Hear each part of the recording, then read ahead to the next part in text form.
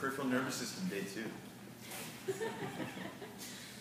All right, so today we're going to be going over ways to test the peripheral nervous system and to see how that connects with the central nervous system and different things to look for to discriminate between a peripheral nerve lesion and a central nerve lesion.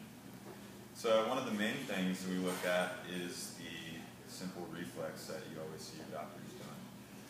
And the way that works is you have your extrafusal fibers and your intrafusal fibers in your muscle. Now, we take the hammer and we whack on the knee. So when that happens, we stretch these extrafusal fibers, and that summates these 1A afferents, which sends a signal out through the dorsal root and up to the brain. But as it does that, it sends off a branch which synapses onto an alpha motor neuron and the ventral horn, which goes back out to the muscle and stimulates the muscle to make a twitch. So when we perform these tests, we want to look for normal reflexes, which it's going to be a little different with everybody, and we want to compare them side to side, which is a little bit different than the way normal doctors use this thing. Because usually the normal doctors, they see if there's a reflex. If there is it a crazy hyper reflex, or is there no reflex at all? If there's no reflex at all, that usually means that there would be a lower peripheral nerve lesion. If there's a upper motor neuron lesion from the central nervous system, it would be hyperreflexive. So those are two of the things you just need to look for. But we also know that the ventral horn cells, alpha motor neurons, are kind of like the end of all the accumulation of descending tracts that integrate into the spinal cord. So we have your PMRF, which controls motor tone. So if it's different from one side to another, and you do reflexes on one side and you compare them to the other side, you might have a difference in tone. So that's one way of assessing things. Another way of using the reflexes is to see rate to fatigue, like Josh was talking about the other day. Keep whacking it, see if it's brisk at first, and then see how long it takes till the reflex dies out. And that can give you a window into how the person's metabolic capacity is. So that's just basic, simple review over the reflex arc. For sensory testing, we're going to be using our pinwheel, and we also do that side to side and compare and ask the patient, should I draw this out? No? You don't have to. Okay. So we're just asking the patient if they feel anything different from side to side. Now, if they do feel a difference, I just learned this the other day, you want to go ahead and do those tests over again, but you want to do it in the opposite direction, because when you do stimulate the parietal cortex, there's a thalamic reverberation loop, and you want to make sure that it's not just that loop that they're feeling. So if it's like, okay, I run my pinwheel on my right arm, then my left arm, and then they're like, okay, left arm, I felt a little bit more. It could just be that thalamic reverberation. So to make sure that it's not, you do it in the opposite direction on the second time, and then you ask them if it felt the same. And if it did, then there actually is a sensory deficit. If it didn't, then it's probably just that thalamic reverberation. That's about all I got. Okay. Yeah. Cool. So let's do a little bit of clinical labs while we can. Stay here. I'm going to need a patient. Okay. Go ahead and sit down. So when we talk about peripheral nerve entrapments, we're talking about it getting stuck somewhere outside of the central nervous system. So we could say it could be spinal nerve root, and we can test for that using orthopedic tests. As far as that, we can do traditional chiropractic, can be pretty decent as far as managing that. If it's stenosis, it's a little bit trickier, but we're really good at handling discs. If it's a little bit distal to that, then we can start treating it with adjustments, soft tissue stuff, and seeing pretty profound effects. So in general, if this nerve right here has had compression on it for a long time, it's going to get sensitive, it's going to become hypoxic. So it's not exactly that it's pinching the nerve and that's why it's not working, that it's pinching the capillaries that supply the nerve, and then it becomes hypoxic and starts dysfunctioning. So yeah, there's a lot of muscle testing and sensory testing we can do to decide where the lesion is. In general, the more stuff you lose, the higher the lesion goes. So if it's just this finger is numb, it's probably somewhere in the hand. But if this entire hand is numb, it could be somewhere in the neck, the shoulder, higher up. So you do your muscle testing, you do your sensory testing that we learn here. But the neuro guys, they make it real simple. Okay, he's got numbness in these 3 fingers. It's either carpal tunnel or it's pronator teres. Put pressure on the carpal tunnel. Does your hand go numb? Yes. So it's carpal tunnel. Put pressure on the pronator teres. Does your hand go numb? No. So it's carpal tunnel. If it goes numb just by pressing there, you're stimulating the normal compression that it has. It's going to react the way it normally does. So I come from a soft tissue background, and pronator teres entrapment is often mistaken as carpal tunnel when the entrapment's coming here. So don't let a surgeon go and cut open their carpal tunnel if this is where it's getting pinched. I want to take care of the problem. You can do EKG testing, but what we do as neurologists is we're going to test it, it goes numb, we're going to do it in therapy, and then we're going to retest it to see if it goes better, and that way we can skip all that crap. So a real easy way to take care of pronator teres entrapment, which would be impinging on the median nerve, making these 3 fingers go numb and all sorts of weakness in your wrist flexors, your finger flexors, is an ART approach. Here's your pronator teres. It goes from this medial epicondyle out to the radius. Go ahead and pronate the arm. You shorten it. Put pressure right on that pronator teres belly, and then supinate. Let go. Repronate. Pressure. Supinate. You do this about 4 or 5 times, and you're decreasing the tone in that pronator teres. And then we're going to go ahead and retest it. Is your hand still numb? It's perfect.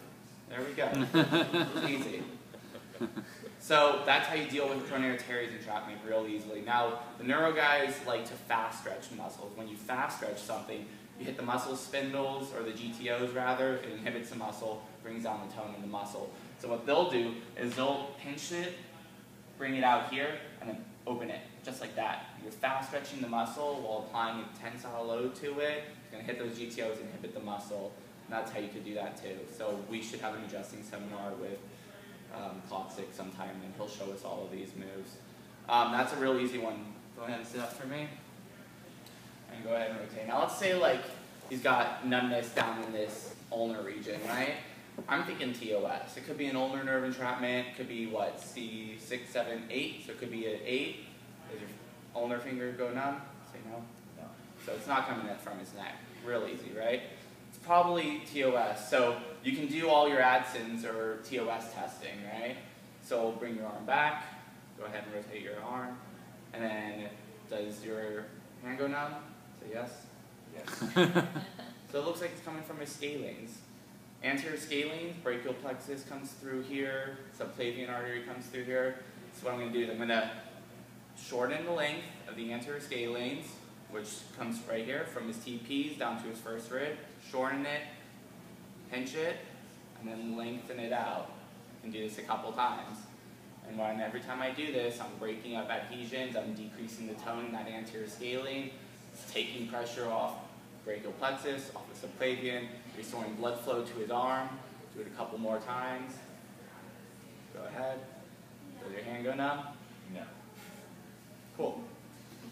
Test, treat, retest. That's a really easy way to do anterior scalenes.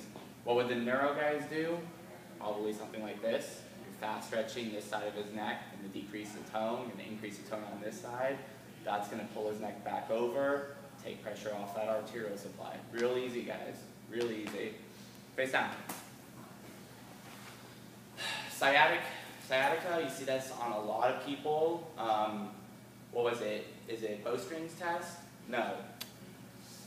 Real easy way to do it. You have them supine, you take the leg up, you bring it in, you rotate it in, you hold it there for a couple seconds, you see if the leg starts going numb. Every time somebody has sciatica, it's going to be numbness below the knee. That's going to be like your big thing. There's other things, there's like bowstrings tests, there's orthopedic tests. Put pressure right on the piriformis, hold it for a minute, putting pressure on that sciatic nerve where it's usually compressed. Is your leg going numb? Mm-hmm. There we go. Sounds like sciatica. Positive test. Intervene. The way I intervene, piriformis attaches from the greater trochanter to the inside of the sacrum. So by bringing his leg up and internally rotating it, externally rotating it, I'm approximating those two positions. It's hard, you don't want to stress your fingers, so I usually use an elbow for that piriformis. Get right on there, get real deep on it, shortening it, pressure, lengthening it out. Take pressure off, shorten it again, put your pressure, pull it out. Every time I do this, what am I doing to the piriformis? Decreasing the muscle tone, inhibiting the muscle, taking pressure off that sciatic nerve. And then, is your leg still numb? It's perfect. There we go, perfect. Go ahead and roll on your side facing me.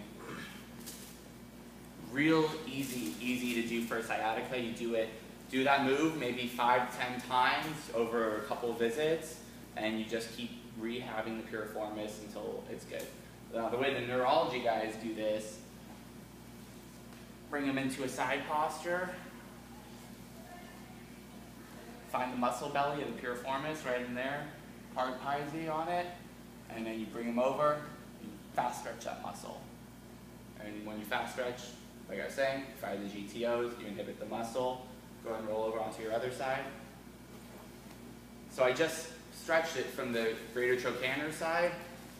I can come in again, I don't remember how they did this. Come in again, now it's involved side, it's down, and I'm gonna go on the piriformis near the sacrum. You guys can't see this, let's flip. Head's over here. And then I'll bring your head over here. So now that involved piriformis is down, his sacrum's right here. Go right near that sacral insertion point, paraphysi on that piriformis, bring him over, fast stretch the piriformis. Again, firing the GTOs, inhibiting the muscle, taking pressure off that sciatic nerve. Really easy. Really common other nerve entrapment, lateral femoral cutaneous nerve is going to be coming off of the spine, coming right here underneath the inguinal ligament, and then providing sensory sensation to the lateral part of the leg. We call this neuralgia paresthetica. If it's purely sensory, so if they have motor losses, it's not this, your diagnosis is wrong. So what's going on here? Underneath is going to be the psoas muscle, then you're going to have this nerve, on top is going to be the inguinal ligament. Now the inguinal ligament is bone to bone, so you can't really change the length by changing the positioning of the bone. Can't really inhibit it because it's not a muscle, so you can't really work on the inguinal ligament all that well. You could do a little bit of soft tissue work or ultrasound, try and break up adhesions, but you're not really going to change the tone in that. SOT. SOT, there we go. Whoa, excuse me. The way I do this, I try and inhibit the psoas muscle.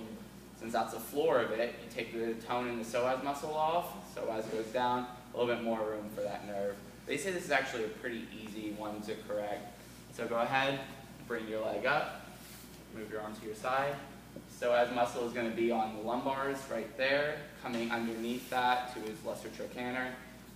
Go ahead, shorten the psoas, put pressure on it, lengthen the psoas out. Do this a couple times, and then you can do it with your leg. Start it up, bring your leg up, and I want you to go ahead and lower it down when I say go, okay? So, yeah, up. I'm right there on that psoas, and down. There we go. Retest it. Does it still hurt? Just say no. So, really easy way to do it. Now, there's a bunch of other nerve entrapments, and ART gets all into them, but they're actually relatively really easy to treat without having to get somebody into surgery. Yeah. Cool? You guys got it? Okay, cool.